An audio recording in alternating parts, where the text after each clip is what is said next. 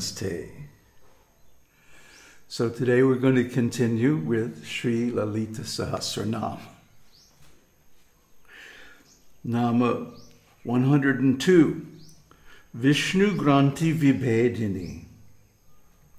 This means she pierces the knot of Vishnu. Well, why is it called the knot of Vishnu? Because Vishnu resides in the maṇipūraka-cakra, navel chakra, or the moving chakra. And just above that, there's another knot in the spinal channels, and that's called the Viṣṇugranthi. Now, Viṣṇugranthi, what does it signify? It means the attachment to a certain identity, and especially a certain mood. It means attachment to sustenance. Vishnu is the sustainer, the maintainer. And so being attached to needing sustenance is a form of ego identification with the body. So the body needs sustenance, but the being itself does not. And once one becomes self-realized, one knows this, feels it for a fact, and then one feels independent of the body. See, this is an important step in the process of self-realization. So one must pierce through this Vishnu knot, the Viṣṇugranthi, and go on to higher states. This is why we often see that after a person passes the basic levels of human spirituality, of knowledge, knowing that, for example, I'm a jiva, I'm a spirit soul, I'm a conscious entity, separate from the body. But knowing is different from realizing. And so once one passes the Brahma-granthi, he knows he's a spirit soul, but he hasn't realized it. Once you pass the Viṣṇugranthi, however, you have realized it. You actually know. So this is an important milestone on the path. So once one passes this milestone, then he's really a sage. He's really a yogi. He can really say, I'm on the path to self-realization. Next, Nama 103, Ājñā-cakrāntarālasthā. She resides in the Ājñā-cakra, which is also known as the third eye. Now, this is the last of the 6 chakras, and this chakra belongs to the guru. The guru resides here in the third eye. And when one makes contact with the inner guru, see, the outer guru gives knowledge, but the inner guru gives realization. That's the main difference. So once you contact the inner guru, then the inner guru begins to guide your path. You start getting intuitive knowledge, not verbal knowledge, but just knowing this. I'll give you a good example. Over the last few months, I had been getting some lower back problems. I started feeling also very lethargic and needed to sleep a lot. And I didn't know what was going on. And so I meditated on it. And it came down to that my mattress was too hard. And it was throwing out my lower back. Now, I've always slept on a very hard mattress. Just a thin mat, really, a couple inches of foam on a hard surface. So recently, I got a new bed, which is made of cane, woven cane. A really nice bed. But it's a little uneven. And my old thin mattress was not straight. It wasn't flat.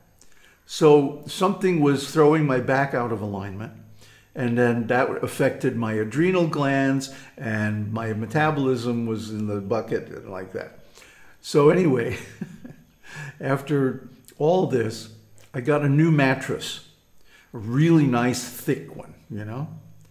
I don't really like soft beds, you know, because the name of that demon that Narasimha killed is Hiranya-kashipu. Hiranya means gold, and Kashipu means soft bed.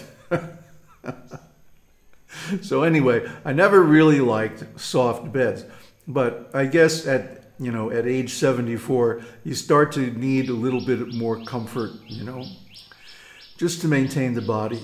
So, okay, I got a new mattress and it's very comfortable. And I mean, instantly, within a day, the lower back pain went away. But more fascinating, what happened is, Goddess came into my lower back area and cured the adrenal imbalance.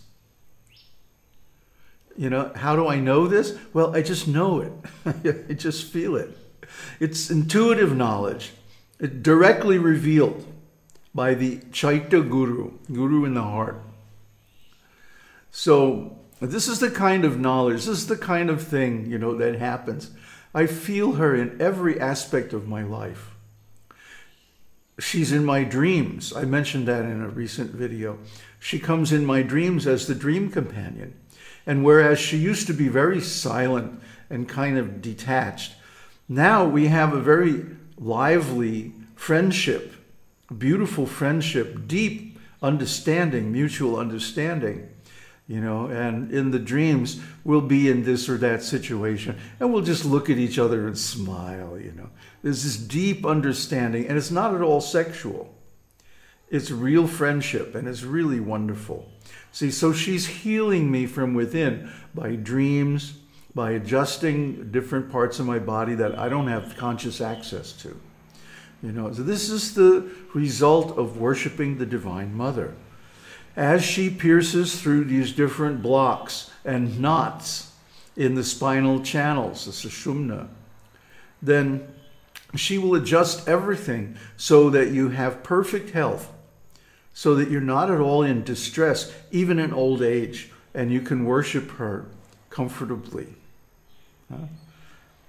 Now, there's some nice quotes about this.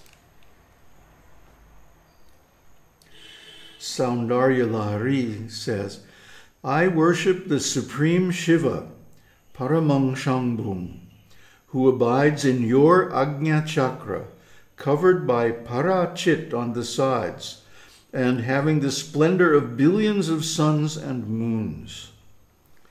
So this underlines the importance of the Ājñā-cakra in the process of adoration of the goddess. Now, this is not, how can I say?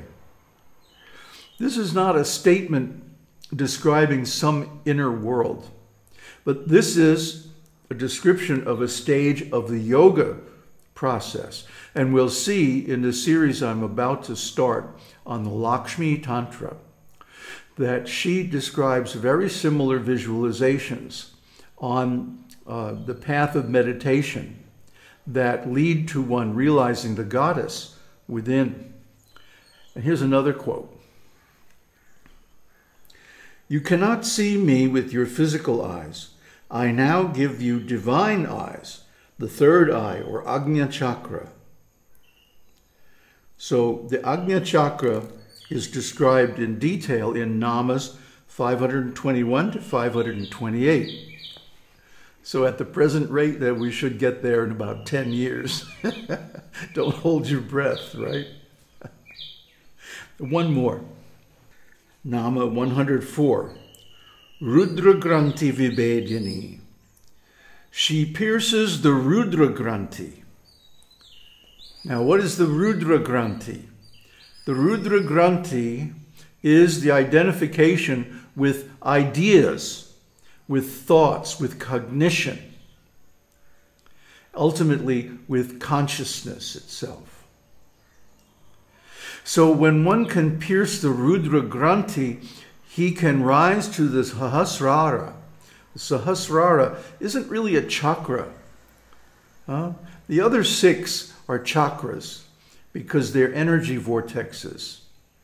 But the Sahasrara is actually beyond energy polarities and even consciousness polarities, such as the subject and object duality of consciousness. In fact, it's beyond duality altogether. And this is where Shiva resides. Shiva resides in the Sahasrara, and Shakti tries to rise through the different chakras to unite with him. And the only thing that stops her is when we have an ego identification, which is a block or a knot. And so she respects that. If we have an ego identification blocking the chakras or blocking the spinal passage, she won't continue. She'll stop.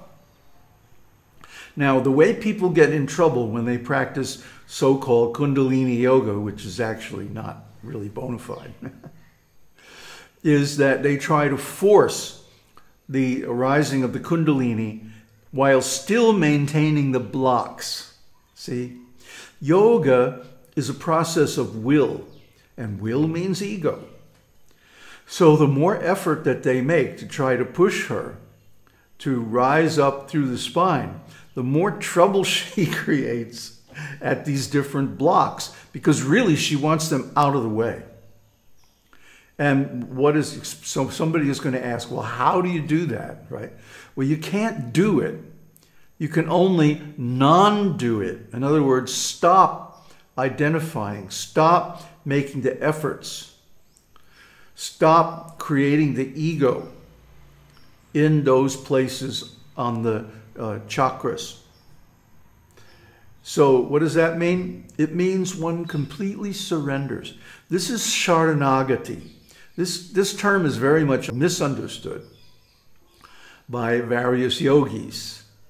Sharanagati means to go to surrender. Go and surrender. Sharana, gati. Surrender, and gati means go. Or it means I go, actually. So I go to surrender, right? What does that mean? It doesn't mean, like some people say, that you have to do everything your guru says, right? That's a very external, very superficial understanding of Sharanagati. Sharanagati really means that you stop making efforts and trust God to take you to the ultimate destination. Trust the goddess. She wants to unite with Shiva. What's stopping her is our efforts, including the effort for self-realization. Now, I know this is counterintuitive, especially for Westerners. They think, oh, I have to try really hard, you know. But the effort involved in self-realization is really one of simply removing the different identifications and projections of the ego and making efforts to attain different desires and such. Just drop it all. The example is given of the baby monkey versus the kitten. The baby monkey has to cling to the mother's back. We see this here in India all the time. The baby monkey has to cling and make an effort. You know how monkeys jump and swing through the trees and stuff. I mean, they really do. The poor baby has to hold on for its life. And it's a big effort. And if the baby relaxes, he falls. But the kitten is picked up by the mother cat and just relaxes, doesn't have to do anything. And the mother cat will take it to safety or food or whatever the kitten needs. So this is Sharanagati, to be the kitten. I love this because I love cats, especially big cats. And in fact, there's a shloka about this somewhere, that the antelope is afraid of the tiger's jaws. But the tiger cub feels those jaws as mother's love.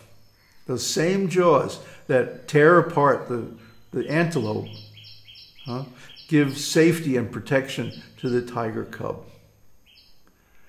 So the same goddess who destroys even the most powerful demons also gives protection to the devotees who approach her with love and service and adore her as one's own mother.